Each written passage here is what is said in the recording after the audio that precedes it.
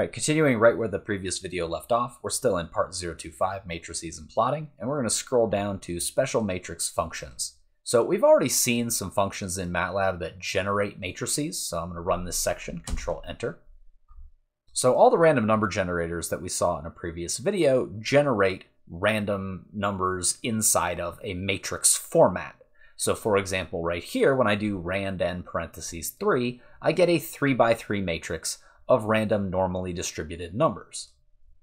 If I say rand(n) 5, 2, I get a 5-row 2-column matrix, which I have put into a variable named m.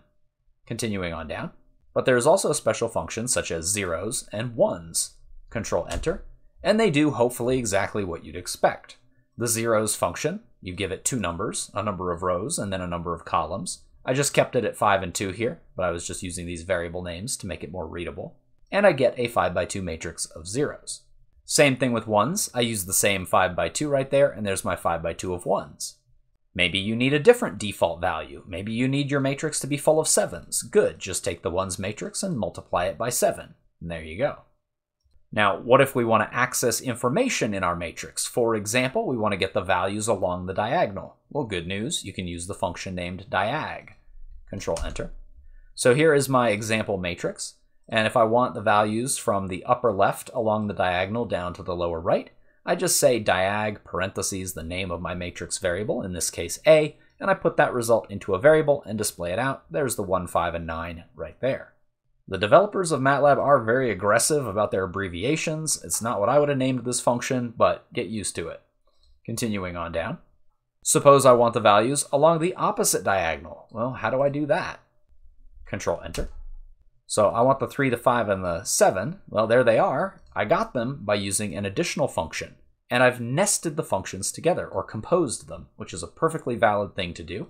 I said, give me the diagonal, not of A, but of the flipler of A. Now, I call it flipler, just to be silly, but it's an abbreviation of flip along the left-right, or flip along a vertical axis running down the center. So flip the left and right sides. That will give me the diagonal of the upper right to bottom left. Continuing on down, run the flipping section, Control Enter. Let me see if I can resize my window to fit all this on. Control Enter again. Okay, perfect, great. Now, what my code is going to be showing you is I have this original matrix right here. I do another flipler, flip left right, so the left right mirror image. So this column on the right here, becomes the column on the left here. And then from that original, I do a flip up down right here. So I take the first row, the 4 through 9, and it ends up as the bottom row right there. Looking at the code, there's my original matrix. Flip LR to flip it left right. This is a new matrix, display that out. And then flip UD, or flip up down, get a new matrix right here and display it out. Continuing on down. Now, what happens if my matrix is not square and I'm trying to get values along the diagonal? What then? Well, no problem. So here's my matrix. If I just use diag on this matrix, I get 4, 6, 8, 10, and then nothing more, because that diagonal sort of runs out of space.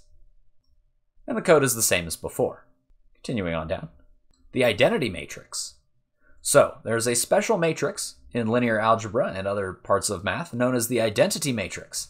And this matrix has a very important property, and that is that if you matrix multiply the identity matrix times any compatible matrix, you get that other compatible matrix. It's like the number 1 with respect to multiplication. Any number that you multiply by 1, you get that original number. It stays the same, right? It's like adding by 0. So 0 is the identity value of addition or subtraction, and 1 is the identity value of multiplication or division.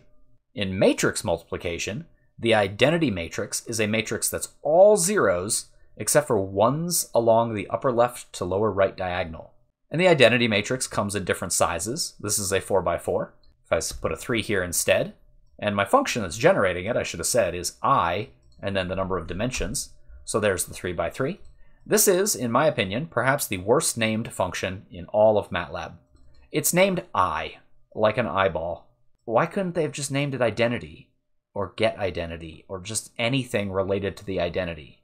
Like, they couldn't name it I because I is already used for the imaginary number. But I? Are you kidding me?